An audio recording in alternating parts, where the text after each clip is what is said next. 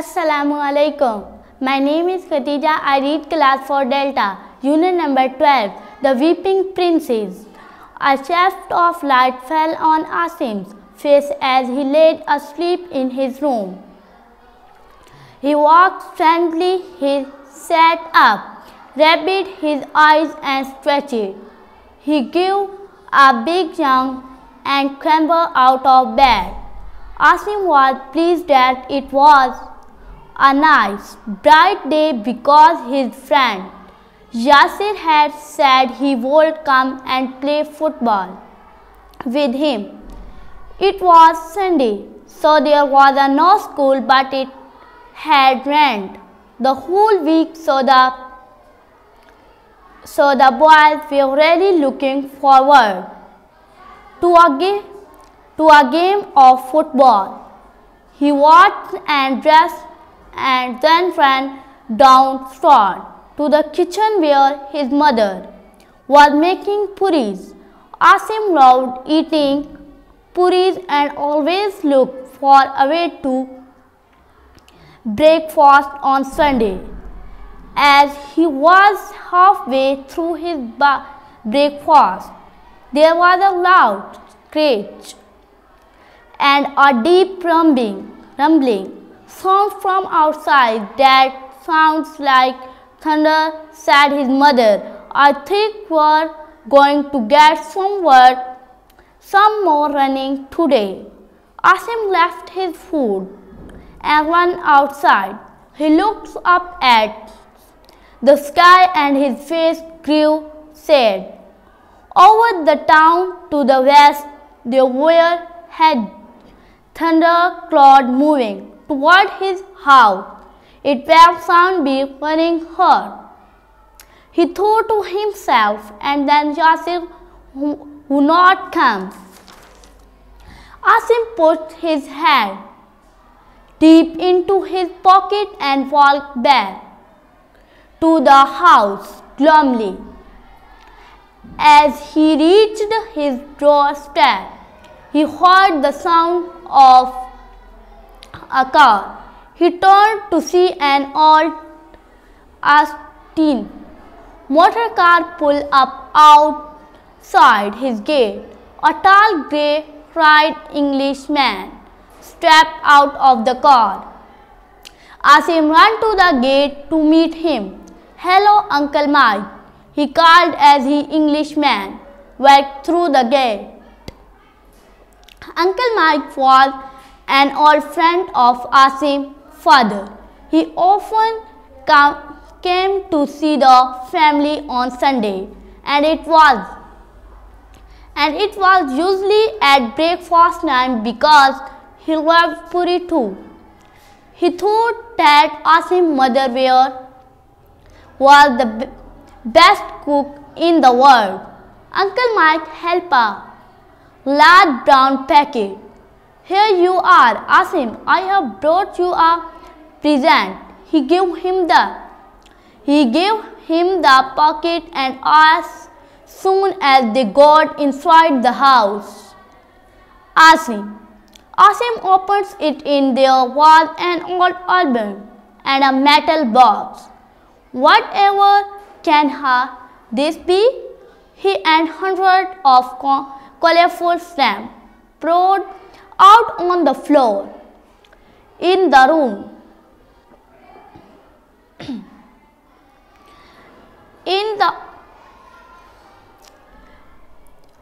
He was stamped. He yelled as the whole box tipped over and hundreds of colorful stamps out the floor.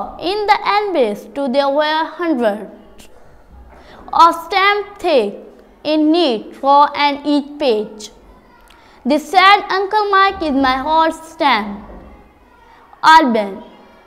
When I was young, I used to collect stamps. I thought that you would like them, as my own children are all grown up.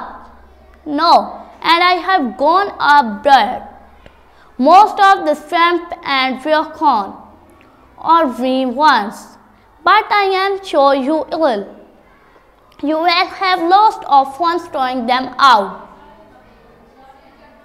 As my own children are well grow up now and have gone abroad, most of the stamps are very common, ordinary ones. But I am sure you have a lot and lots of the stamps of art. There are no really rare stamps in the collection. However, I am sure that if you continue to collect stamps, one day you will find a rare one. His eyes twinkled.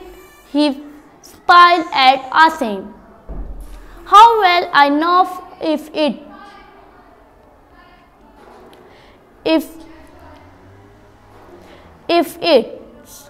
continues to collect stamps, one day you will find a rare one. His eyes twinkled and he smiles at Asim. How will I know if it is a rare stamp? Asked Asim. How I am sure you will. Now when you find one, you have to be carefully that it is not a fraud one. So now, while your mother is making me some hot puri, sit down and I will now. How well if it fresh stamp? Asked Asim. Oh, I sure you will know when you find one. You have while your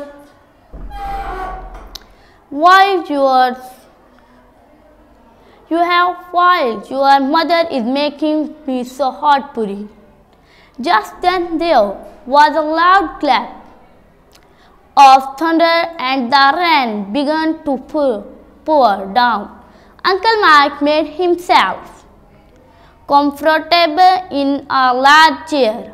Asim looked out of the window at the pouring rain and then sat at Uncle Mike's feet to listen. Uncle Mike began his story. When I was young, I used to collect stamps. I was very keen on stamps and my parents were always writing to their relation all over the world every time they fought. They got a reply and on each envelope that came through the post there was always a carefully stamped. Sometimes their friend wrote to me and sent me stamp for me collection. Now that a great number of people in the world collect stamps. In fact, soon after the first stamp was issued in 1840 in England, people began to collect them. The first stamp was called the penny black, and today it is worth of a lot of money. When stamps are being printed, the print have to be carefully that all of them are exactly the same. If one of the stamp is different in any way, then every collector wants to on that stamp and it becomes very precious. Asim's eyes were wide open and he was listening carefully to what Uncle Mike was saying. His mother came into the room and asked Uncle Mike to come into the dining room because his puri were ready. Asim and Uncle Mike into the dining room and Uncle Mike continued his story. Well, when I was just a boy, the King of England was a man called George. He was 36 now. When someone who has been king of from 25 years, it is quite a great outrage. The people in many countries celebrated this anniversary.